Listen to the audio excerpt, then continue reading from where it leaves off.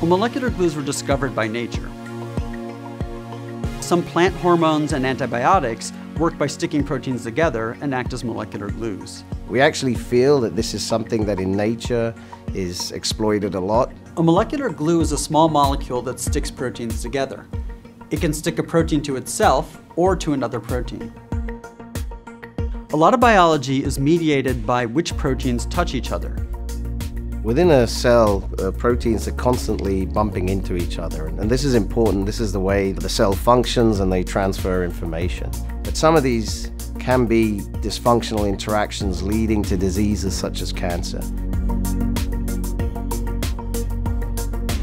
The power of molecular glues is that they can induce new protein-protein interactions in the cell, and they can change the biology of the cell. They really represent a new type of medicine.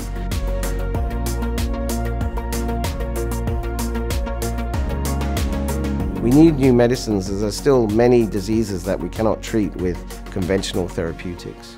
At Novartis, we're building an approach and an understanding of how to systematically identify and develop molecular glues to progress them into therapeutics.